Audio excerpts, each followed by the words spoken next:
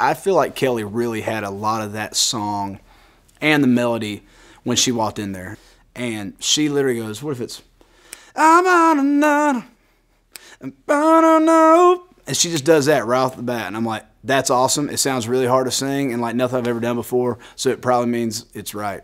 I'm Travis Denning, and this is the hit story of my song, After a Few. After a few drinks, it's always the same thing. I was listening a ton to Charles Kelley's solo record he put out, which I think is absolutely amazing. There's a song on there called Dancing Around It.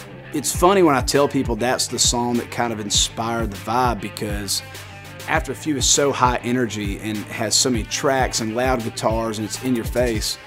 And Dancing Around It is really laid back and reserved.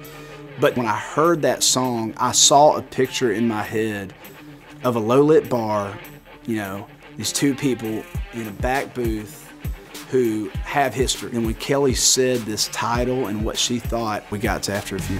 When I caught you looking, a little smile, little how you I wrote that song before I had my record deal, so of course we need to pitch it. I want to send it to Luke Bryan, and I want to send it to Dustin Lynch, and I had all these people that I kind of saw in my head singing it. Brian Wright at Universal Music Group heard it and emailed me, and he was like, I'm not playing that song for Luke Bryan because, like, this is your song.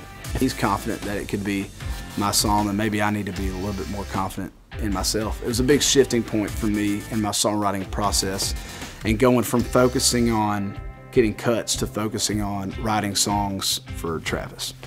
Feel the sting in the morning light. Girl, it happens every time. It's really hard to get a demo vocal right the first time, but once we fully did it with a band and I heard that vocal sitting there, I didn't want to re-sing it. I just thought I thought I'd got it that first time, and I felt like I'd mess it up if I tried to change it. So that vocal you hear on the radio is me sitting on a couch with a SM7 and a coffee singing it. And I think that's cool and very magic about that song.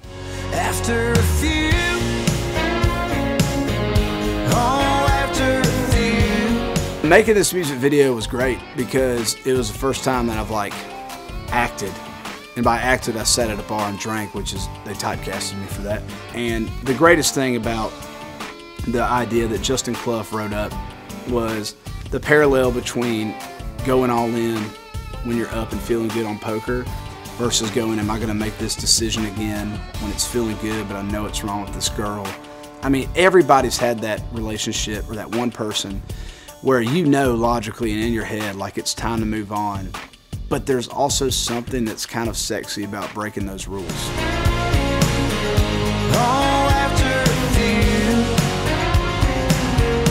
My music is stories and loud guitars and loud drums and high energy. That's what I want it to be, even on the slow songs. So I think that song just grabs every corner of who I am musically and just as a person.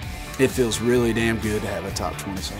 It feels like, wow, bailing from college after one semester was worth it good.